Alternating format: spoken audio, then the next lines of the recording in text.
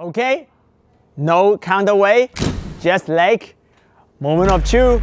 I gotta move my R5C all the way to the edge of the rail, and I gotta let go my hand. Oh my God, it's still whole. Holy moly, this tripod is so sturdy. Today, I'm going to show you my new universal quick release tripod system for all my travel cameras, 2D, 360, and professional level VR180 cameras, the Canon EOS R5C. It allows you to go from tripod to gimbal in a matter of seconds. Let's go!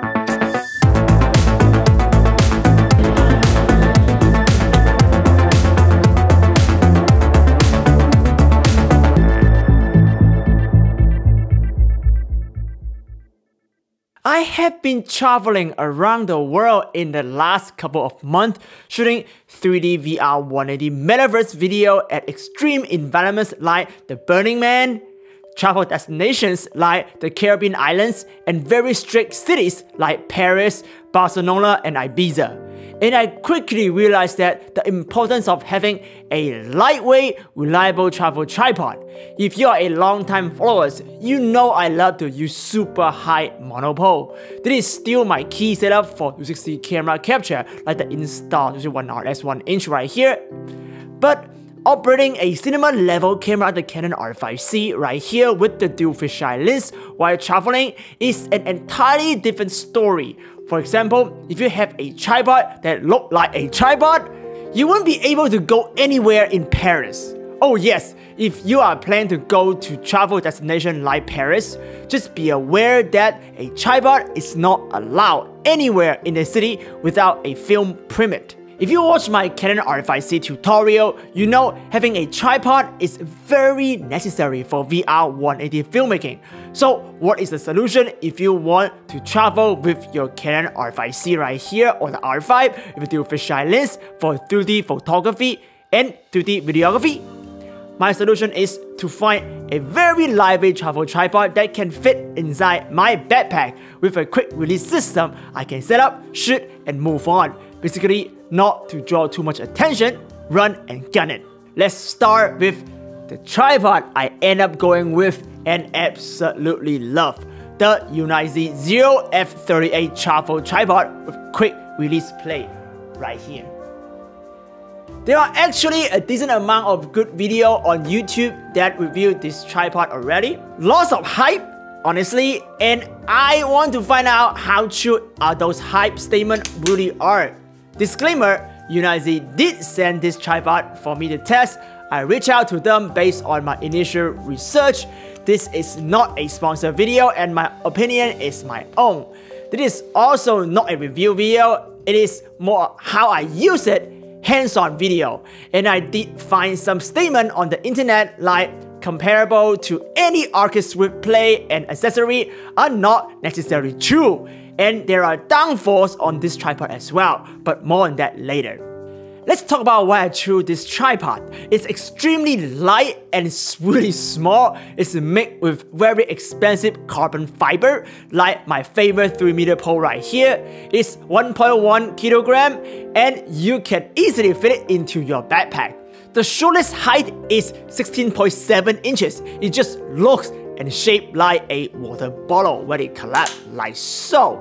It comes with this nice bag so you can further conceal it with the bag. As long as the authority does not really see you are traveling with a big tripod in your hand, you are usually good in most places. For VR180 filming, you usually want the camera height equal to human eye height for the best immersive experience. The fully extended height of this tripod is 62.2 inches and average height of an American is 63 inches. So the eye height is way below that. So you are usually good with VR180 filmmaking. What about 360 video? The beautiful thing about this tripod is come with a non-ballhead. Right here, the center column that you can easily swap with the quick release ballhead right here. Now you have a super sturdy base to put your 3-meter post on to reach the combined height of 4.6 meters. Great for time-lapse, long exposure to 360 photo, night-lapse, and HDR virtual tour photography. This center column right now is free with the purchase if you buy through my affiliate link down below. Oh, there is a 10% discount code as well for you to save some money. It is the best deal you have on the internet because I have discount code not only this, but also the cage and all the accessory. But don't go buy it yet. Watch this full review first and decide later.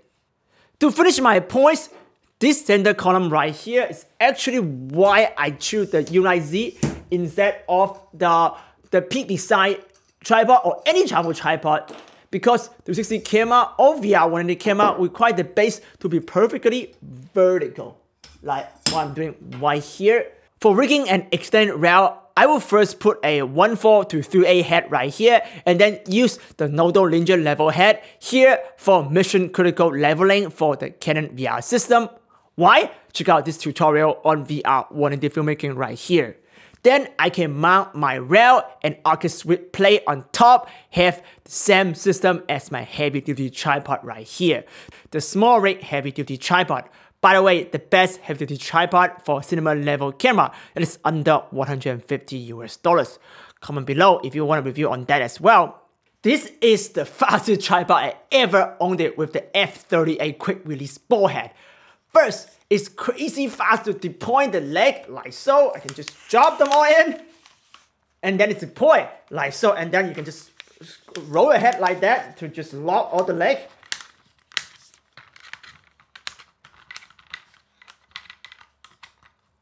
And then you're ready to shoot on any location right now. Then I can quickly swap my Canon R5C, my Insta360 RS1 into 360 on its own invisible selfie stick, and my Sony Alpha 1 for 2D capture. All my camera systems have the F38 plate, the Falcon plate on the bottom to make mounting universal. My Canon R5C right here is actually on a F38 cage. I also have the F38 cage mounting point on my DJI right here, so we can go in between the tripod and the gimbal effortlessly, very fast. You can also go in my backpack right here easily when I'm not shooting. The Ballhead is very fast and adjustable, as you see right here. Show you. You can go in vertical mount very easy, like so, like this direction or this direction. So it's different from the peak design tripod head. It also can, like right here, if you like untie this knot right here, you can also turn it 360 degree for the full panoramic photography. So you can potentially use it for 360 photo capture with this knob right here and a degree right here to know your exact panning degree. The plate will fit in the Arca Swiss mount, but not the other way around. My Arca Swiss Rail or plate does not fit F38 mount nicely, unfortunately. Also, the Ballhead might not be strong enough for my Canon R5C on the routing system. There is a zero-wide version of this tripod that comes with a standard Arca Swiss mount, but I do not have it to test it for you just yet. Another thing I absolutely love about the tripod is the built-in screwdriver right here at the bottom. This screwdriver will work on all screws of the tripod, including even the base plate. So it's very useful. If you want to use it with a 360 camera and a 3-meter pole for time-lapse, especially in a very windy area like high up in the mountain against the cliff right here, you can use this screwdriver to detach the center pole system right here, and you can have a fully extended leg like so to go really low on the ground. Now you have an extremely good stability no matter how strong the wind is. It is the peace of mind you need as a fast-paced travel 360 photographer. And you only need to bring one tripod instead of bringing in an extra leg just for your 360 camera. One less gear to bring on travel, lighter your backpack by more than 500 grand. Okay, now let's get hands-on and talk about my actual VR180 setup with the Ulanzi compartment right here. Let me just turn around, you can see it. See right here, it's the Ulanzi and compartment tripod right here. First thing is like really good, this pan head actually had like fully 360 degree pan. So why is this so important? You want to make sure this camera always sit between the two legs. So let's position the leg right here. You have to make sure the camera sit right between the two legs. So the reason why is you don't want the leg to be in the camera frame, right? When you sit in the middle, when you sit like that, you see this leg in the VR180 because this lens is so wide, you capture everything in here, right? So this leg's like in it. So you have to turn it like that. So that's a really important feature that to have. After you pan in the dead center of two legs, you lock it like so. Now it's not going anywhere, like it's locked. And I think quick feature is this whole setup right here. Actually, I could show you right now. It's a quick release, right? So let me see, try to turn it in that way. And you see the quick release right here. So do it right side. You hit this button right here. This is locked, but you can unlock it. And then hit that. This entire setup. Come closer. See setup. Hit it right here and get out. This is very heavy. This is like 5 kilograms. It's a really heavy professional setup with the VR180 with the giant battery, the ZG Syn right here. Giant battery with the plate, provide all kind of power source to all this setup right here. So hold this thing, is a quick release. You can just slide right in. Right here, hit this button, boom, slide right in. And then you hit this button right here and lock it. Boom, now it's not going anywhere. So it's very safe, and this 5 kg setup sit nicely on the tripod right here, which is great. So now let me just pan this back to facing this way, and let me show you our setup. So after even be in the center, right here, actually before we show you the whole setup, let's show you the back. So right here, this is not a tripod review anymore. I want to talk about my actual setup. Right here, have the ZG Syn the V-Lock battery. Right here is a V-Lock mount. Let me show you. It's a V-Lock battery right here. It's a brick, it's 160 watt power. This thing can power literally everything on my setup. Since I'm on a tripod, I can use a heavy battery right here. Slot in, and the plate will provide, let me just show you. Will provide right here 12 watt, 14 8 watt standard like D-tap right here. On and on, so now turn it off by now, so it's not keeping power to the camera anymore. Turn it on, here have PD power. So PD power to PD power, basically I can power 2 Canon R5C at the same time. Why? I'm USB power anything out in here. On this side, we also have 12 watt and 8.4 watt output, and one more D-tap right here. So this thing can power literally anything in your cinema setup. It's a really reliable cinema camera with a giant battery pack right here, as you see. Have a color display right here. So right now it's 95% power. Will give you literally anything. So this is my power source when I'm like on a tripod. So after we're done with, let me just lock it. Lock the Ulanzi right here. And now I want to show you a little bit detail right here. This thing that hard mounted in the quick release place. This mount the battery, and this thing is very important, right? This is my special setup. So even I put the camera in the center of the two legs, if you turn the camera on, I still see the leg because this lens is so wide. It's giant fisheye lens. You can see that. Okay, the line is cutting through right here. I still see the leg. So I need to untie right these two notches right here, and it's a railing system. I can push the camera even further, boom, and lock it. And again, depending on what kind of rail you can get a longer rail, and it will hold. The cool thing about this setup is this battery here is a counterweight. So if I get too much weight in the front, I can unloose this part right here. Actually, it's right here, this part.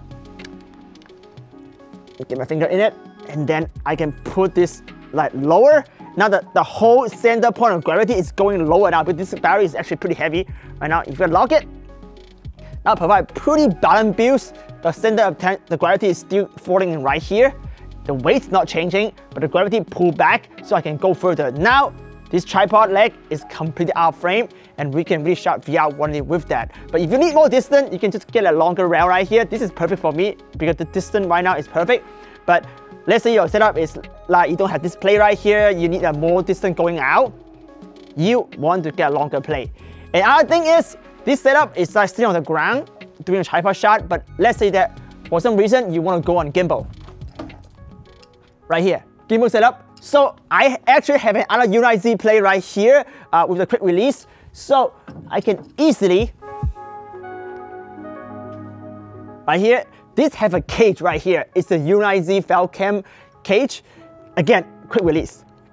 Boom. Unplug the power source. Now this entire thing can get mobile on the gimbal. Again, you want to get out this Ulanzi setup to get out the Insta360 RS right here. This is the behind the scene camera, but I can take that out. For me, it's cool because it's also a handle for me to do a behind the scene, but also holding the camera more sturdy. That's a Ulanzi light right here to give me more light. This is the technical sync to provide time code in the camera, so actually sync with my lavalier mic. So this whole setup, this thing can go straight on the gimbal because the cage actually comes with another F39 Falcon quick release, so you can set on the gimbal. Another thing about the Ulanzi is the Ballhead is actually pretty sturdy. If you're not using an Arca Swiss Rail, the Ballhead is good enough. So level really fast. Like, let me show you. So there's a hinge right here. Let me see if I can show it to you. I actually cannot show it to you. The hinge is right here, but you can untie it. And now the whole thing is loose. And then you just level it. There's a bubble leveler right here, but I should use the camera to help me level. So I look at the camera, leveler, lock it. And it's not going anywhere. Pretty sturdy. The Ballhead is actually really well built. So for this minimal setup, yes, you can do that. But if you want to put on a long rail, you might want to swap this head out into a flat head. Again, if you open right here, you can take the entire thing out. Actually, I can show you. Not safe, but I can take. See, this entire thing can go out right here. Or if you need high too, you can go high as well. And this whole thing can get out. So it's a really easy setup. So after you're done, you just grab the whole thing. They can move to our film location, so you can move really fast because the leg is actually pretty light. It's carbon fiber. So I think this is my full setup right here with the Ulanzi quick release system and 2 quick release points right here and right here. They can go on gimbal, and then power source and all the accessory. That's how I film so fast on location. Hopefully you learned something today. I hope you enjoyed this video and find it helpful on building your own camera rig. The next video, I will go into more detail on all the little pieces I have on my Canon EOS R5C right here on my gimbal system right here. Building a universal quick release system using the Ulanzi Falcon F38 and F22 to swap camera from tripod to gimbal to camera, and my way of absorbing vibration to achieve the most stable footage.